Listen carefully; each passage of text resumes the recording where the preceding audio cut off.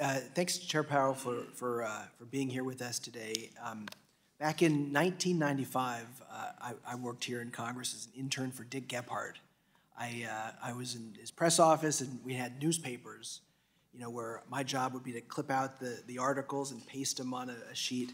But when I was here in '95, the Grateful Dead were playing. It was one of Jerry Garcia's last concerts, and I was just so disappointed that I missed that concert. But was excited to see that from public reporting that you were at the most recent Dead and Company show. I've been to this version with John Mayer and enjoyed it, but we weren't here. How was the show? Did you like it? Oh, it was terrific. What can I say? So it was great. I've been a Grateful Dead fan for 50 years. So. Well, I've found one universal truth that I like people who like the Grateful Dead. So having said that, I have limited time. But do you want any time to go back to some of the questions that you had? You want to elaborate on anything that you've said here so far today?